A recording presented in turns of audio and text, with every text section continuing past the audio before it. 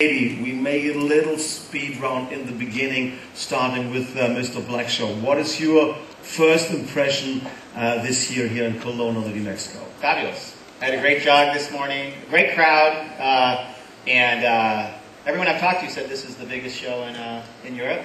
And, on Earth. On Earth. On Earth, excuse me. Galaxy. What's your first impression? It's enormous, and now I finally understand where 20% of my budget is going. But the fact that I had to get out halfway on the bridge to walk here was a good sign of how busy it was. And I tell you, it could be even more of your budget. We're going to talk about that later on. What's your first impression? I think this is a great event. It's much bigger than I knew before I was invited, and I've been impressed by that. And I'm also impressed just the diversity of people who come together from all different parts of the industry. Yeah, I mean, especially reading all the time about how the global economy is in great turmoil. It's clear that the digital economy continues to grow and growing very fast. Mr. Moore.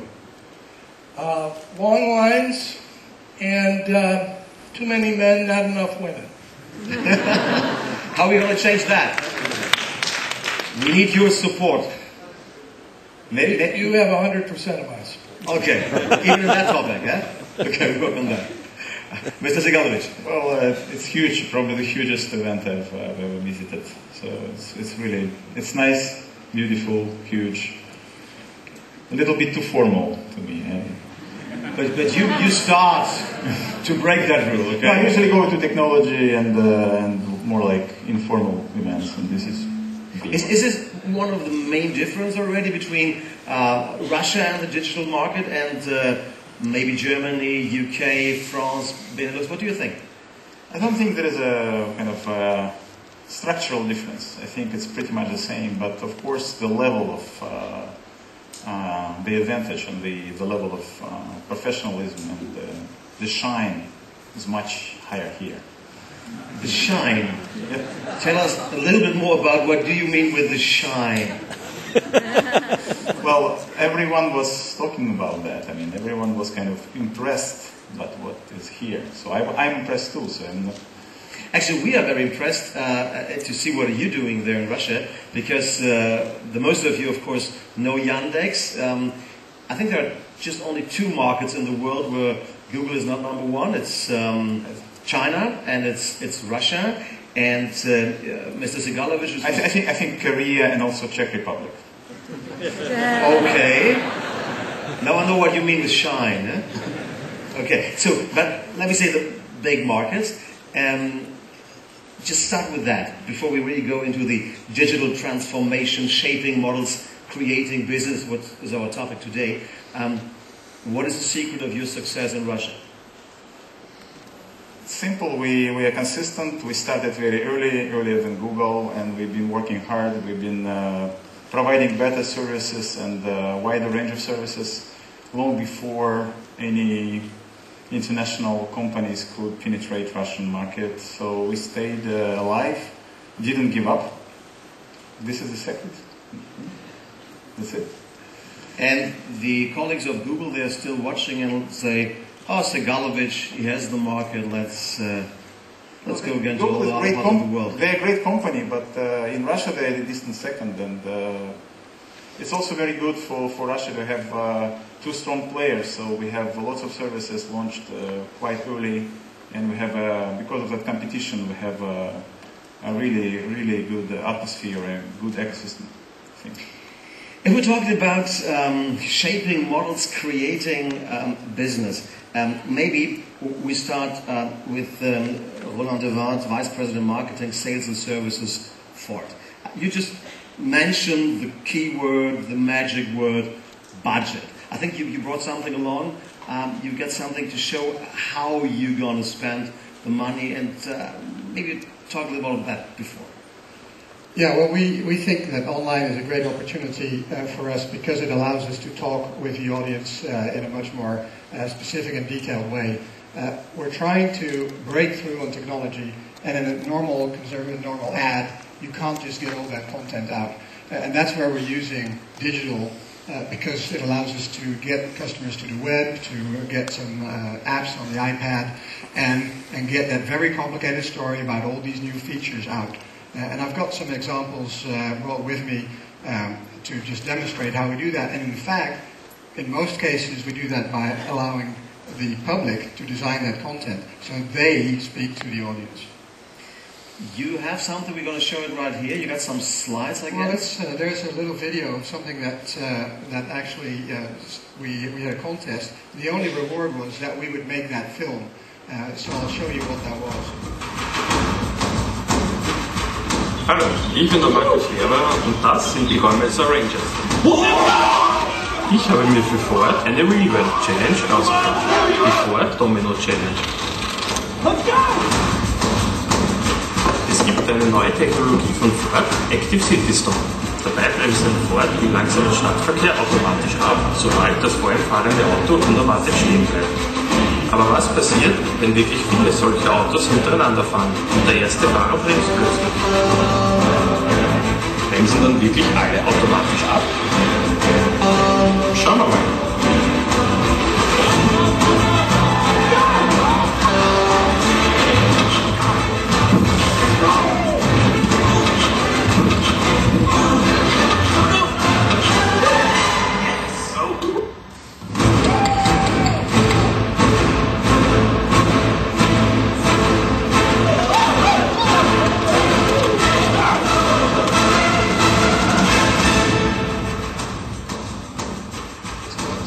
Example where we allowed this new active city stop where you don't have to do anything, the car stops for you, to come to life. And this kind of thing, typically what we see is it doubles our Facebook likes, for example. A film like this would have had 2.5 million views. That's something that advertising is very difficult to achieve those numbers on those budgets. You don't play that on television? You just do that It's only digital. And with social media, do you really get more for less? I think you get different because, as I said, an ad, you can launch a car, you can go still, television is very important. You want to get that new out there. But then these days there's so much to say, you cannot do that on television. So that's when you start to work with digital to get that content out. But what we do also is what we call pre-launch. And a good example is the BMAX. It's a car that we're about to launch, but we started in January already with putting that online with all kinds of engagements. In fact, we launched that on the Mobile World Congress. We didn't go to an auto show. We did go to the Mobile World Congress in Barcelona to talk about all the high tech. And we already have now 100,000 customers who have built online their preferred car, how they would want to buy it, what the price is, and haven't seen it even yet. This is a question to both of you, to Nestlé and to Ford.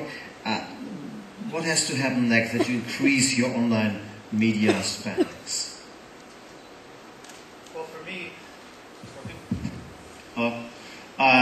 so I had global digital and social media based in Vevey, and just as backdrop, we sell about 1.2 billion products a day.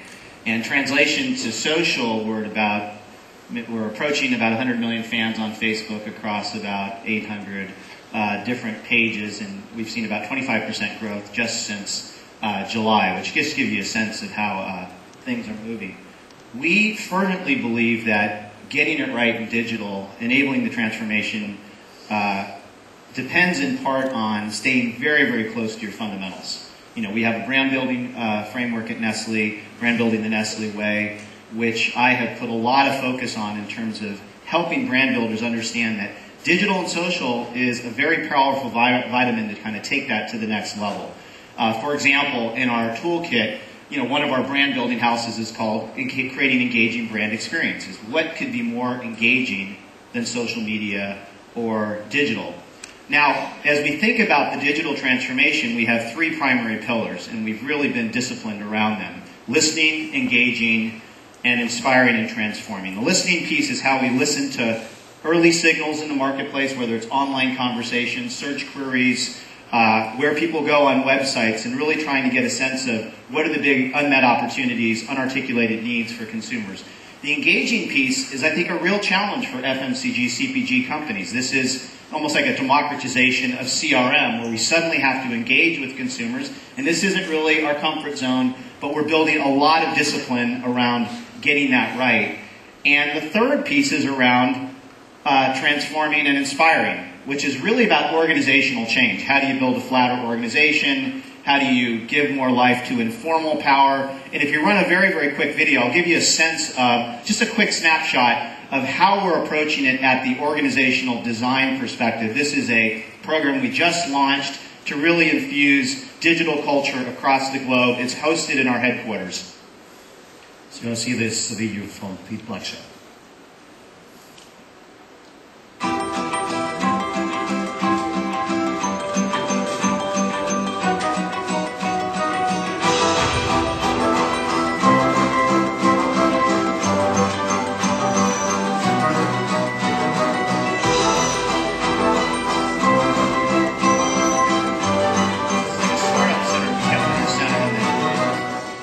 The Digital Acceleration Team in Vevey. My name is Hannelore Grams and I'm the Program Manager. We are here to support brands, SBUs, markets and zone initiatives to help them to achieve and to accelerate their digital roadmaps. While we're doing this, we're working around our 3 core disciplines. Those are listening, engaging, inspiring and transforming. Our first team has been chosen based on digital background and appetite and was made of brand and digital managers and digital corporate communication people. Each team is staying in Vevey for 8 months. During this stay, they experience hands-on brand community management, they are involved in strategic digital and social projects, and they run through an intense training program around our 3 core disciplines. We hope to see you soon here. Thank you very much.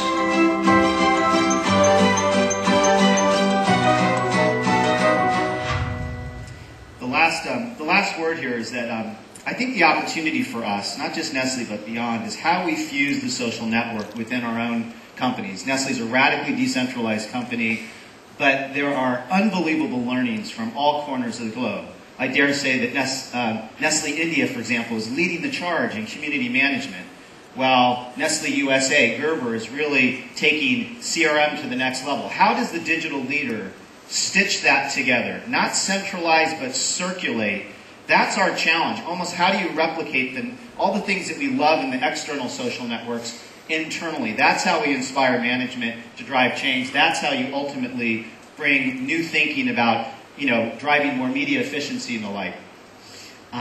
This DAT project, to inspire us a little bit, because inspiration was one of the key words. Yeah. How big is the investment of Nestlé for that project? Well, the biggest investment is that our markets fund mission candidates, which means that they fund the entire cost of someone coming from China or India to spend 8 months in our center. We co-invest a little bit. We obviously created a startup environment, kind of our version of Silicon Valley, not quite like that, but we kind of created some new rules, so there was investment there. But the most important thing is the markets. The markets invest in putting people in the center.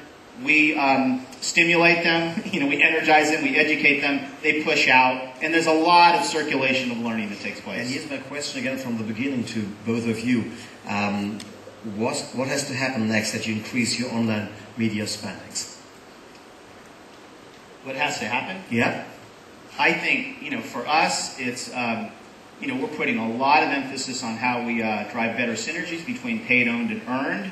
I think one of the first things we need to do is how do you optimize your existing investments through digital. I think that's the low-hanging fruit.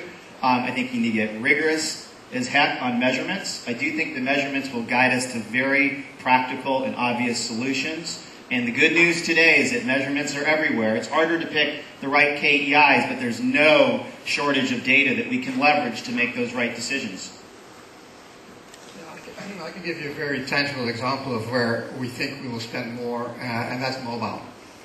Mobile at retail is becoming so important, and in the US there are examples of retailers who virtually went out of business because they didn't get it right. We know that the majority of our customers, even in the dealerships, they're still checking what they see online. And we know that when they've used their mobile phones, that in the majority of cases, an action follows. So mobile is much closer to action than any other engagement in communications. Mobile, I've got a couple of statistics for you. The one I like most is that 9% of people check their mobile phone 5 times or more during the night. That's how powerful it is.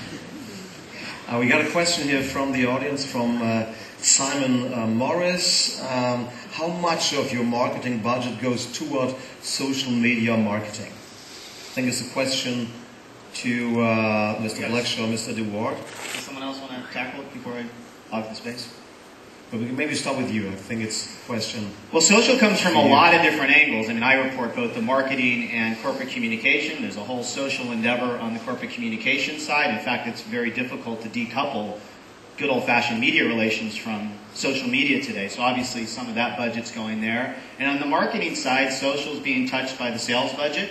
I mean, all to your point about mobile, I think that's a big area. And obviously a growing percentage is coming on the marketing side. I wouldn't say there's a magic number, but there's no question that social is, social is kind of pervading everything, I believe. Maybe Simon wants to have a little bit more concrete. I don't know where Simon is. I don't have a concrete answer. I can tell you that, new positions, new programs, if you look at, all the advertising that's going on in platforms like Facebook or other places, there's a significant stepped-up investment. Simon, sorry for that. What do you can answer to that question? How much of your marketing budget goes towards social media marketing? Well, I promised myself I would only give the 20% plus goes to digital today, and otherwise I'm not going to inform my competitors. What I think what the trend will be is that social grows because of one very powerful statistic. It is that the customers increasingly don't trust the manufacturer as a messenger. They trust each other much more. In fact, they trust people they don't know at all online more than the manufacturers. So social is one of the most powerful and credible ways to get trust and value of what otherwise is just another claim from another manufacturer. We had a panel called The Digital Transformation. Harvey Goldhurst, digital intelligence delivers more data than any client can evaluate. Do we already have a data overflow? I don't think it's overflow. I think it's about putting the pieces together. At the end of the day, what we do is we create consumer experiences on behalf of our clients.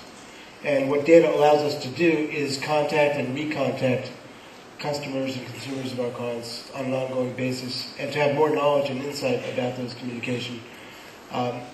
We've spent a lot of time, we've put a lot of investment behind our data. You asked the question of what does it take to increase investments and where do we go from here? I had a CMO about a year and a half ago. She called me up and she said, I want to put more money into digital, but I'm not comfortable because my retailers are important to me as a key constituent. And if my retailers deal and I take money out of TV, which is what they're historically used to seeing, I may have a sales problem. And the first thing we did was actually go back to the data. So she had the confidence. And then the next thing we did is we put a team of measurement onto the business. We showed them, as we were executing the plans, what was actually happening, short-term sales as well as long-term brand equity measures. And we saw very positive results. We actually saw their business improve significantly. They grew larger than the category. And I think that's just one example about how to actually apply data to help our clients grow our business. And we have a big investment in business science, which is what we call it within Mediacom and across our agency group. And we continue to invest there. And it's one of the big enablers because the more evidence we have of what works and what doesn't work, the more we can help our clients to grow their business. It's so good to have David G. Moore here again from 24/7 Media. Every time I see you, there's so many fancy buzzwords around us, and there's still so many fancy buzzwords around us. You know all of them. Do clients understand what agencies are talking about? Well, I'm not an agency, and I don't know what they're talking about. So, actually, Harvey, my good colleague, is very articulate when it comes to talking about objectives and strategies. But that's a tough question. You know, if I had known I was going to be standing up, I would have wore more comfortable shoes. But may we help you with that? You wear your high heels again? Or no, these are the elevator shoes. Okay. But in any event, we started the company in 1997, and we were an ad network. That's all we were. And we went public on that, just being a website ad network. And today, or I should say over those years, we've had to transform the business many times in order to stay alive and thrive and survive. We went through the big run-up, the big bust.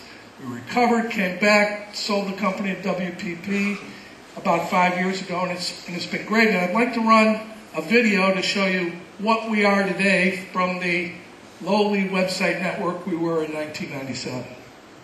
You brought a little video with you. You're supposed to do the video. Okay. I thought I was cueing that. Gonna see David G. Moore's video right now.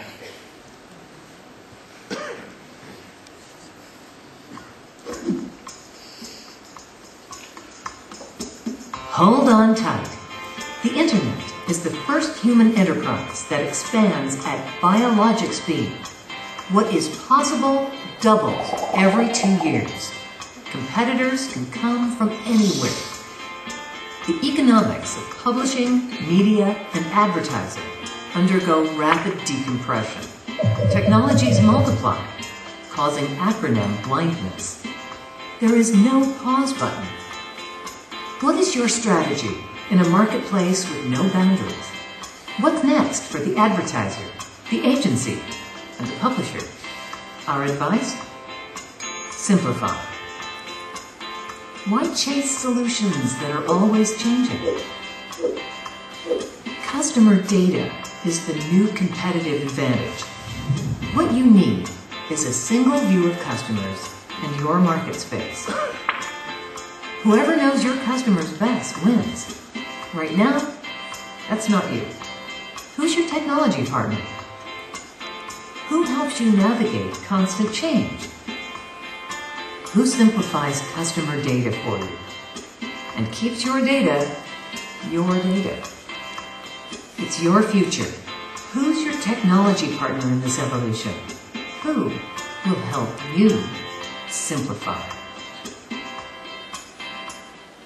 And of course, that would be us. But so, what a surprise! Apologize for the commercial, but I think it's indicative of the massive change that we've gone through since 1997, from being a website ad network to now a technology provider and a DMP. Talking about speed, development, transformation, I think the first raise in the digital transformation was for faster processors, talking about computers, the second for bandwidth, fixed and mobile. What will be the next race look like? Maybe first Mr. Moore and then Mr. Lin. Well, I think we heard earlier about mobile, video, social. From a smartphone perspective, I don't know, they're getting to be obsolete about every 6 months now. So I would say that most of the big breakthroughs in the hardware business, if I understood the question properly, are going to be in the tablet and the smartphone. So Levin? Without a doubt, it's mobile. I mean, mobile is the way that I think in certain parts of the world we're even predicting that the desktop will be in the closet in the next 12 months. So I think as much as you hear brands talk about social strategies and to talk about connecting with consumers, I think that the next race is really it's around the platform and making sure that the strategies that everyone's building and the money you're spending also translates into this device, and that it can also be properly communicated in the size of the screen.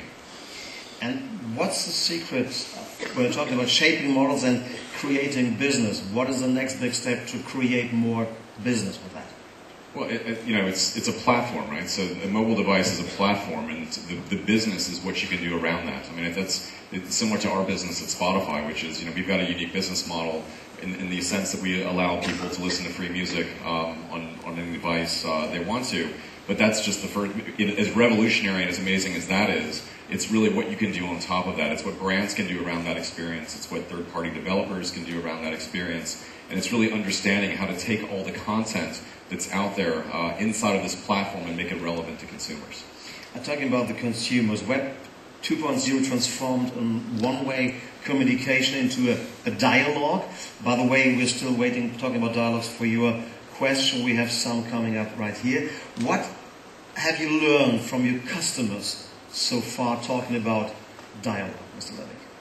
Well, we know that our customers love music and they love to share it. So I think the biggest part that we've learned is just the social nature of music as an object. And I think that's a lesson you can sort of, while it's not unique to music, it's unique to content in general. Just to give an example of the magnitude we're talking about, we're heavily integrated in Facebook. Obviously, social is a big part of our business. Earlier this year, and pick a month in the spring, we sent 1.5 billion impressions to Facebook in terms of music stories that were generated through Spotify. That 1.5 billion impressions we sent then turned into 50 billion impressions across Facebook. So it really goes to show the magnitude of how these objects aren't just consumed, but then how they're shared amongst these networks. I also think that what's happening that's related to mobile is we're operating in a real-time world, because all you have to do is pull your mobile device out of your pocket and you see what's going on. You see Pete's actually even looking at probably our Twitter feed here to see what you guys are saying about us in a real-time world. Okay. So that means we need to be far more responsive, far more quickly than we ever have before. Consumers and customers expect that. When we do it right, it works really well because consumers respond. We have some case studies where we've seen that our response back to consumers can generate sales in real time, and it can generate CRM and customer satisfaction in real time. And I think that as these platforms develop and as the content around these platforms improves and our responses get even better and more relevant, you're going to see a lot of growth in our business, and we're already seeing it. We've started to transform our organization. We launched something called the MBA over the last 2 years called, it stands for Mediacom Beyond Advertising. And it's basically taking content, taking technology, and taking data and putting it together so that we can bring all of the different content devices together and can actually distribute that content over multiple platforms. Before we talk with Mr. Segalovich about his dialogue with the clients in Russia, Mr. Blackshaw? Just a quick listen. I think it's really important that we establish, understand, and stay true to our brand essence and voice. And I think brands struggle with this. You see a lot of schizophrenia on Facebook in terms of what the brand represents.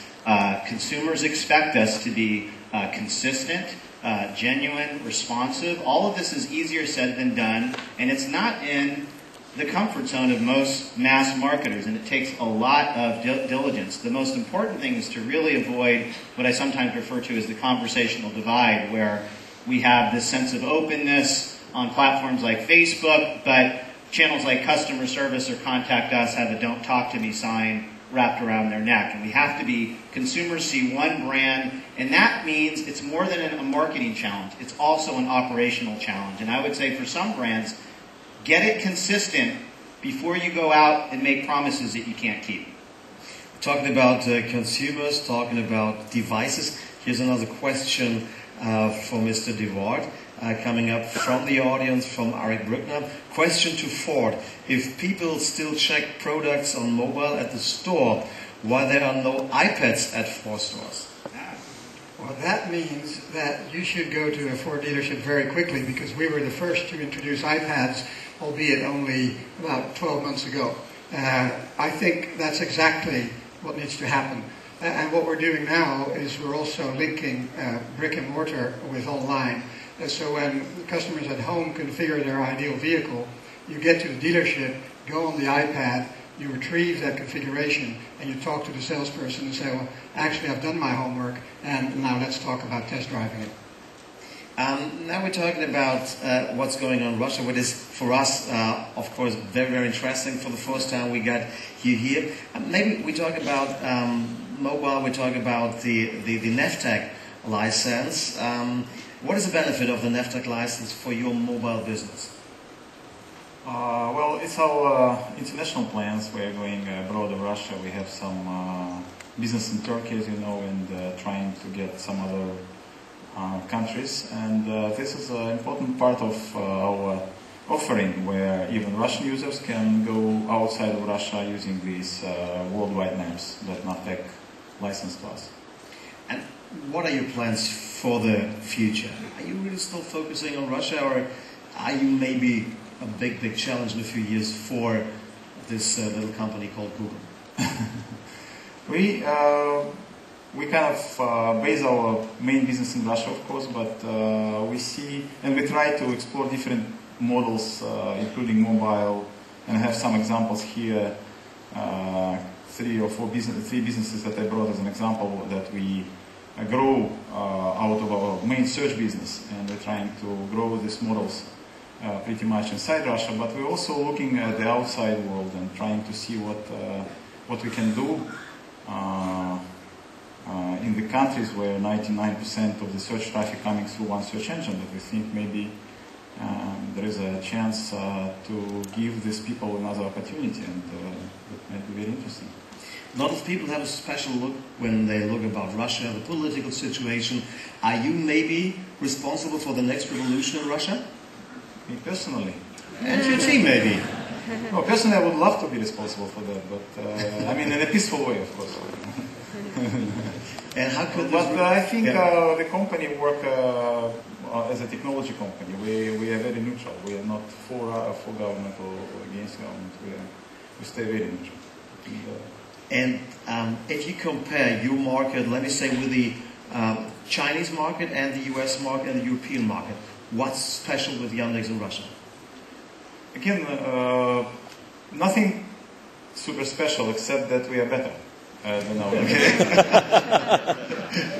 But what is better? Just for the Russian consumers? Well, how do you get really your wait, clients? no, this is an example that I was going to tell us. It's a huge number of is it more than bullets 5 here. years, But basically, for example, this is the ultimate shopping we created for Russian users. We started about 12 years ago. I personally did that project, and we as a search engine, we don't want to be a shopping site, right?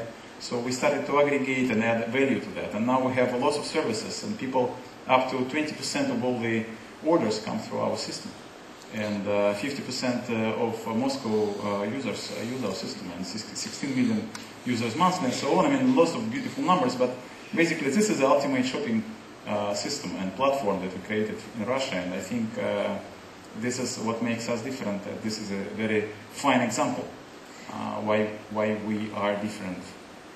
I don't know about Google having similar stuff anywhere else. Okay. Most of the people nowadays are online. How hard will it be to convince the rest? Who wants to have that question? Who's not online? It's not online. Yeah. I mean, there's clearly an emerging wealth, and you see that the number of people coming online are, coming online quickly in markets where the economies are growing very quickly. Especially young people are becoming economically much better off, and they're moving online in rapid places. So you tend to see the biggest growth totally consistent with economic development. You see it in Asia, you see it in Latin America, and you're going to continue to see that for the foreseeable future. One of the things we work on is how do we help clients reach out to the next billion consumers. I think your point about mobile is right on. You're going to see in many of these markets, and you've probably seen it already in some, that mobile will supersede tethered internet access very quickly, and already has. And a lot of people are just going to go right to the mobile device. Everybody has a mobile phone today, so arguably there's just about everybody's online, and I think that counts. What I think is a very interesting dynamic that's occurring that has never happened before, and that is the old saying of there's only 24 hours in a day, 7 days a week, and if online consumption is going up, it's got to be coming from somewhere. And that, to a certain extent, continues to be true. However, it's being tempered by the fact that consumers are now multitasking. So they're watching TV while they're looking at their mobile phone or playing with their tablet or on their laptop. And I think that delivers a very difficult challenge for the advertiser, because You're working your smartphone, you're watching TV. You got to roadblock the two of those to get the message across. Is the message actually diluted because there's two things going on at that time? And then add to that screen size, right? If you have a big screen in your living room and you see a commercial for TV versus you see the same commercial on your smartphone or on a smaller device, is there a dilution in impact? It would seem that bigger ad would be more impact, smaller ad be less impact. These are things we haven't even started to measure yet. And I think that's going to make things even more complicated than they've been so far.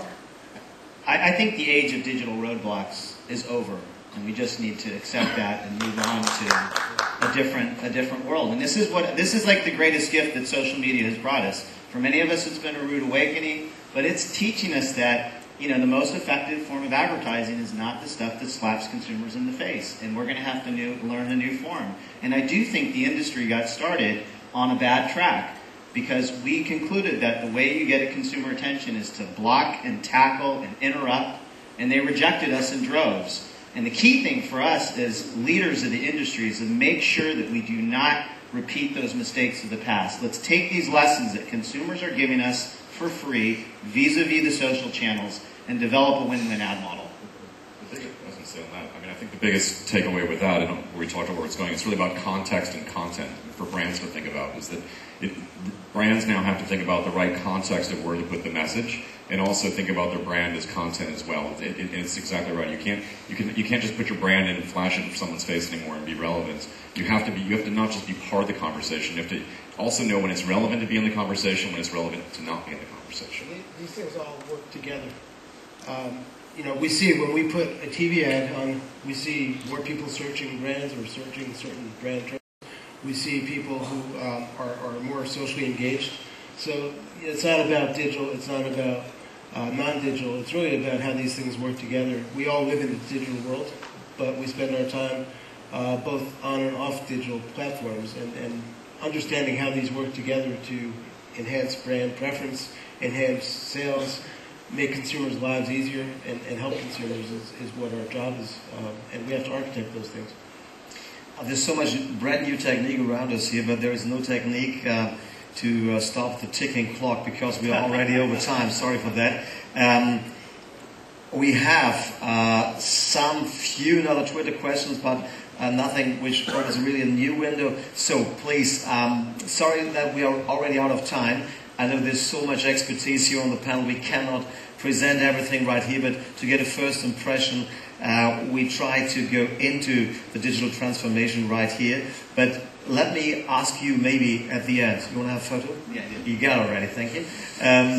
We start with Mr. Segalovic as maybe a little resume of that. Talking about the digital transformation, the next big thing will.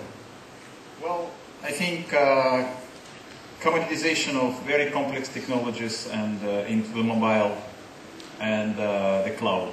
I think that will be changing everyday life, and of course shape new models.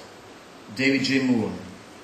I think location-based advertising on mobile smartphones is going to be the next really big business. Harvey Gortertz. I'd say two areas. Content. The barrier to producing content is very low today. Every one of us can produce it. We just saw Pete do it. And the barrier to distributing content is also very low. You don't have to be a big TV station to distribute. And that's fundamentally changing what we do. We are in the business of creating and distributing content that helps people to consume, helps people to improve their lives. And if we do that, we'll all be successful. Chad Levin. The biggest is it's youth, actually. I mean, I think that it's the next generation who doesn't know any of the things we're talking about and doesn't even use the same words we're talking about of digital and broadcast. That's the biggest thing coming, is understanding how youth will interact with all of this as they continue to shape our industry. Brontevat. For us, the next big thing is something called Sync, which is in-car connectivity. And what I think is going to be really interesting for the industry is that we chose for an open platform, which means that there's a whole new world of apps opening up for everybody to come up, for the creativity of everyone in this room and outside, to say how can we provide content while driving. I think the big idea is meaningful content and services. I think we're in the business to serve, not just advertise to consumers, and I think that's where the winners are going to go. I'm going to make a photo of you with a panel. What do you think about that? All right. You with your best friends at Cologne. Had a nice 2 days. That's fine. That's good. Thank you. Thank you so much for right now for this first panel right here. And next on stage will be Martin Meyer-Gosner with the brand perception and the value of social marketing right here in a few minutes. Es lohnt sich nicht rauszugehen. This is for you. Thank you so much for coming along. So much from the US, from everywhere in the world. Thank you. Spasibo. Thank you.